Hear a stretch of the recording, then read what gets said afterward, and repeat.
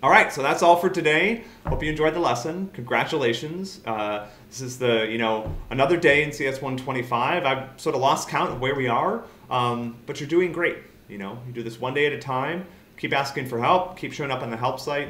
Keep coming to office hours. We have lots of resources for you in this class if you struggle, if you get stuck, if you need some extra help.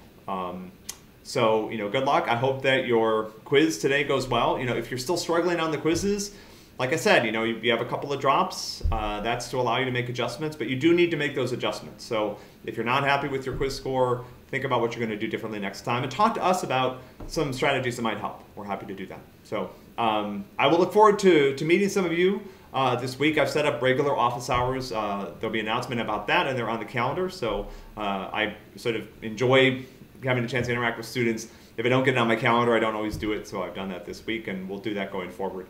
I'm looking forward to that, and I'm looking forward to being back with you on Thursday. So again, tomorrow's off day, everybody's out, nothing going on.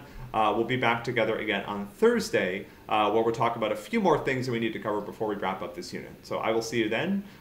Take good care of yourself and those around you right now. Man, it is really rough out there weather-wise. I'm just hoping our power doesn't go out and we can stay warm through this real nasty cold snap. But it's going to get better. February is the worst month, also the shortest. It'll be over and things will start to get warmer, and you'll be learning more computer science along the way. So I guess it's a great time to be stuck inside. But at this point, I'm rambling. I'll see you tomorrow.